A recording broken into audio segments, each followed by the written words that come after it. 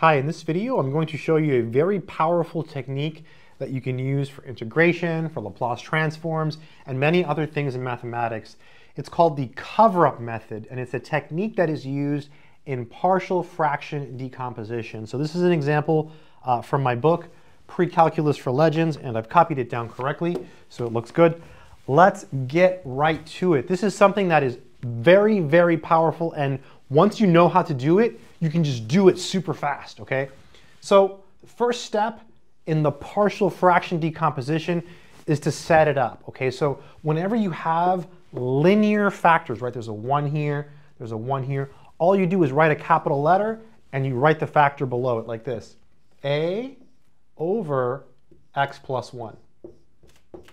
Okay, that takes care of this x plus 1. Now we go to the x plus 2, so it'll be plus b over x plus 2.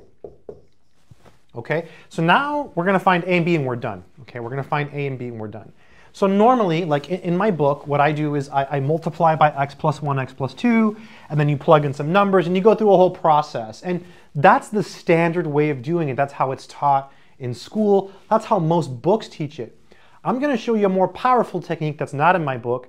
And the reason it's not in my book is because it's really hard to explain it without using my hands. It's hard to like write it down and explain it. It's one of those things that it's just hard to explain with the book. All right, so we're going to find a. So watch this. This is where the powerful stuff happens. And again, it's called the cover-up method. So to find a, okay, I'm gonna write a. I'll write it up here, so you can definitely see it. To find a, what you do is you look under a and you say, hey, what makes this undefined? Well, -1, right? If I put a -1 here, it's going to be a over 0, right? Or what makes the bottom 0? -1. So then you come over here and you cover it up, you see? You cover it up with your hand or your finger, because you know when you're writing on paper, you can't use your hand because you'll cover up the whole problem. So you cover it up. And then you plug in what causes the problem. So -1 causes a problem, so it's 3. I love this method. -1 plus 2. So you look at what's under a, you cover it up, and you plug in the issue. That's 3 over 1, so it's 3. Boom. That's how pros do it. Let's find b. Same thing for b. I'll do it over here. We can squeeze it in anywhere. Maybe even on the wall. No, not on the wall. What makes this undefined? -2, right? So you cover it up, and then you plug in -2 for the x. So 3 over -2 plus 1. 3 over -2 plus 1. That's 3 over -1, which is -3, right? Beautiful.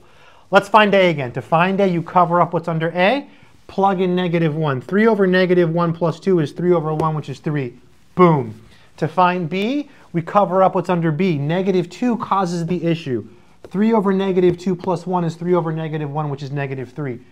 Boom, we did it. Now all we got to do is plug in these numbers, and we got this. We are invincible with the cover-up method. This is one of the most powerful, useful math things you can learn. I mean, it's not going to, solve all of the world problems or anything, but it is extremely powerful for integration and Laplace transforms. And when you're doing other math, this is just like one little step. So you want to just get it done. And this powerful method is a way to do that. It's named after a physicist, by the way. Oliver Heaviside, I believe. Yeah. And let me just check. I have all the answers. This book has, all my books have full solutions to every single example and every single exercise. So I have 3 over x plus 1 minus 3 over x plus 2. We did it. We did it right. As always, check out my books. Link in the description. Check out my courses. They're on Udemy. Use the links in the description or from my website, mathsorcerer.com. Key takeaway, the cover-up method is extremely powerful. I hope it's been helpful. Stay strong, my friends.